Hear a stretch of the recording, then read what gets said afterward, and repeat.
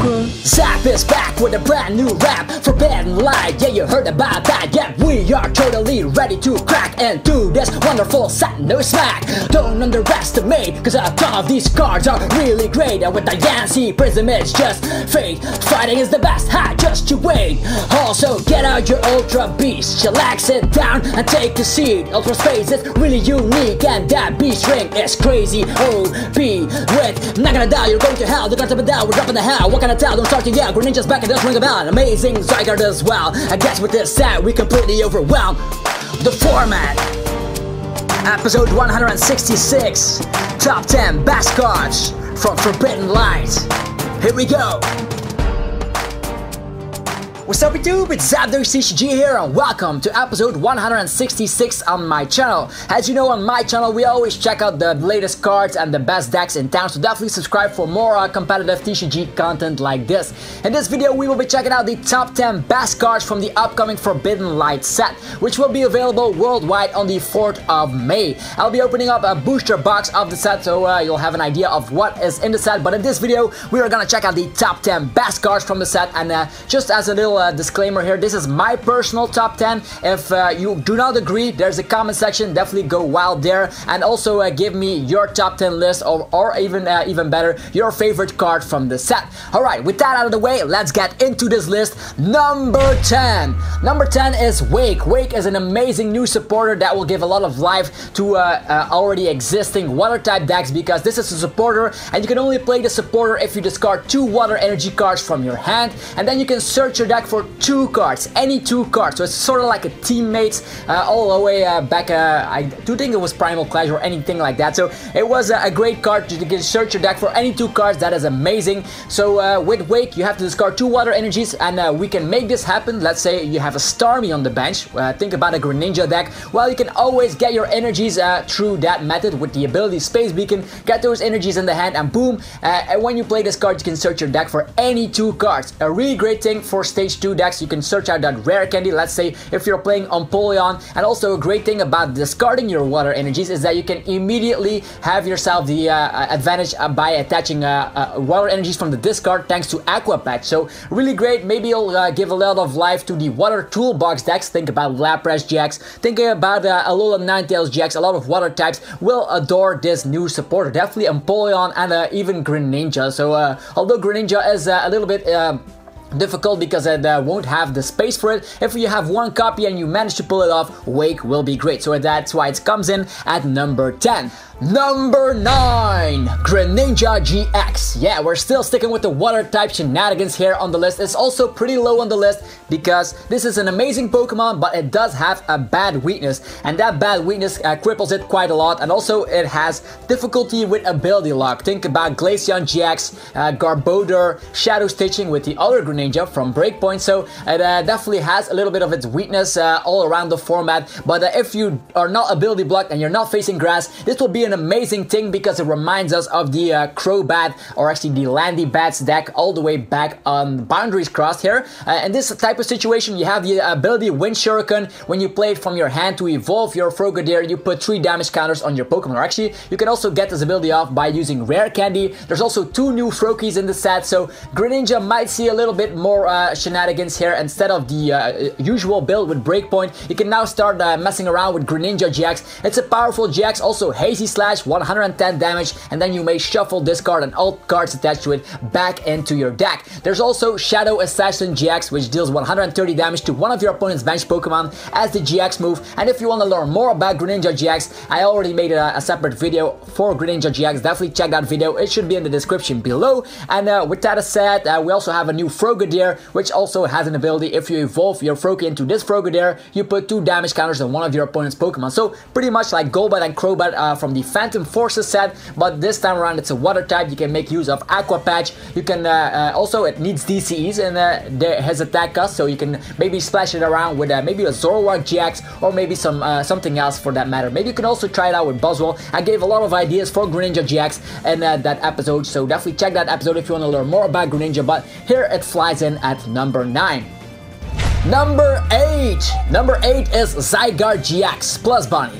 I put Bunny and Zygarde GX in the same number here, number 8, because they together have an invincible combo. Zygarde GX is a great fighting type, as you all know. It can make use of strong energy, Prism, Diancie, and more. So that is already a great thing here. And with Bunny, if you use Bunny, you can use your GX move even if you've already used your GX move of your Zygarde GX. So it only works with Zygarde GX. But I already made a separate video about Zygarde GX as well. Definitely check that out if you want to learn more. So it also has a first attack, being able to accelerate energies from the discard pile to fighting energies for that matter. And also has powerful attacks. 130 might not seem a lot, but you can build that up with strong energy, Prism, Diancie. And that attack cost can be filled up with that first energy, Cell Connector. But then, of course, the GX move. The GX move is crazy because that deals 150 damage, but it also has the side effect that during your opponent's next turn, it cannot get damaged by EXs and GXs from the opponent. So you use that attack and boom, Zoroark GX cannot attack, Gardevoir GX cannot attack, and more popular Pokemon. So you're pretty much invincible, and you can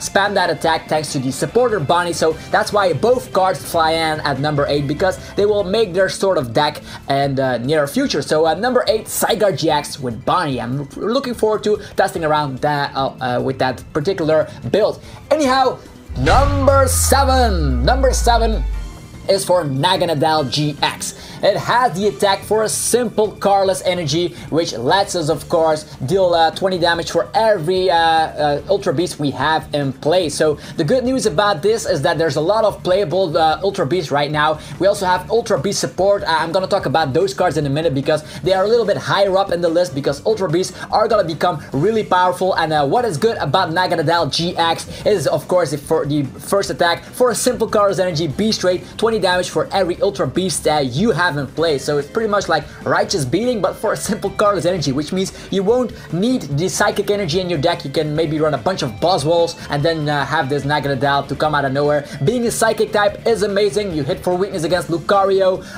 The Buzzwole is also something you hit weakness for, so that is already a great thing. Jet Needle, 110 damage, enough to one-shot things that are weak to it, and two-shot things that are not weak to it. But then again, that is where you're wrong, because this attack is not affected by weakness or resistance. So this is a two-shot attack. Beast Rate is also a two-shot attack, but it also has Stinger GX, and that is where the card just goes crazy here. Each player shuffles their prize cards into their deck, and then each player puts the top 3 cards from their deck as their face-down prize cards. Boom! That is something crazy. You also can power this up with another card I'm going to talk about later, which is Malamar. But the thing that this card is great for is the GX move, which can make the game upside down. If you're losing, boom, you're not losing anymore. If you want to take 3 prize cards without knocking stuff out, you can use that, set up a bunch of stuff on the bench. I already talked about Naganadel a little bit in a preview video. This was not a complete episode, but this is an amazing card, because of course it's an Ultra Beast, and Ultra Beast gets so much support, which we're gonna talk about soon enough. So this one flies in at number 7. Also, a great thing is that if you just combine the damage here, the early game pressure is just so good. You can use Evo Soda, boom, and on your second turn 120 damage is possible. Even though you can use Tapu Lele and stuff, this is something you should consider here, that there's also the Ultra Space Stadium card, which can grab yourself any Ultra Beast from your deck straightly into your hand. And why is that good? Because some effects fly off when you bench them. Think about Kartana, which is now a searchable Enhanced Hammer thanks to that Stadium card. I'm also putting that Stadium card in the same rank here, because otherwise I have to make like a top 15 cards, and we're sticking to 10 cards. So searchable, of course, Enhanced Hammer with Kartana GX. Nightligo GX can be searched out. Boom, the opponent will be poisoned and confused and stuff, and then you just evolve to heal off your special conditions. So Poil evolves into Naganadel GX. Things are looking great. Psychic also, as mentioned, hits for a lot of popular Pokemon for weakness, and since fighting will be kind of OP, this is amazing. And with a Choice Band and a Beast Energy, which we're going to talk about later, you can you're able to 180 damage on the opponent's Pokemon. Things like Tapu Bulu will go down, Drampa, etc. So Naganadel on the number 7 spot. Number 6. Malamar. Malamar is just like electric, bronzong, or anything that came before it. Energy acceleration to attach one energy from the discard to the bench. It has to be a psychic energy, so this time around no lightning or metal. It is a psychic energy acceleration stage 1 Pokemon. Pairing that with a lot of popular GX Pokemon, so there is a lot of psychic potential here thanks to Malamar having that energy acceleration. And of course the first thing that comes to mind is Dawnwing's Necrozma GX. With that invasion ability you can just swoop into the active position because Malamar only attaches to the bench. With that you can just swoop in with your Dawnwing's Necrozma and then attach to something on the bench, retreat thanks to a Floatstone, and boom, you have an amazing combo just like the Rayquaza electric deck way before it. So other popular psychic types is of course Ultra Necrozma GX, which we're gonna talk about later. That's a dragon type but it needs psychic energy. It's good to have. This is gonna be one of the best decks in the format, no doubt. Mewtwo GX from Shining Legends, not saw a lot of play, but with psychic energy acceleration we might just see Mewtwo GX popping up. Naganadel GX, Necrozma GX, because as we all know Blackray GX is still in town. We also have Wobbuffet of course with the ability Shut Down, and the ability of your Malamar will still work if Wobbuffet is in the active position. Just think about that for a second. Also Mimikyu from Guardians Rising to copy attacks, and obviously the Ultra Necrozma will be the ideal partner for it. But the more psychic types get released, Malamar will see more play, and that's why it swoops in at the number 6 spot. Number 5. Number 5 is for Mysterious Treasure. We have to discard one card from the hand. Then we can search our deck for a psychic or a dragon type. Wow, think about this. It's another Tapu Lele search card. First turn Bridget, no sweat. We have of course our Mysterious Treasure. Let's think about, you're running 4 Ultra Balls, maybe running 2 of these Mysterious Treasure, so you always have your Tapu Lele search. Another good thing is if you're running dragon types, let's say you're running Ultra Necrozma GX, you can make use of Mysterious Treasure as well, since it searches out psychics and dragon types. It's also great in psychic decks. Think about Garbodor, so this is definitely a great card and deserves its spot on the number 5. Number 4.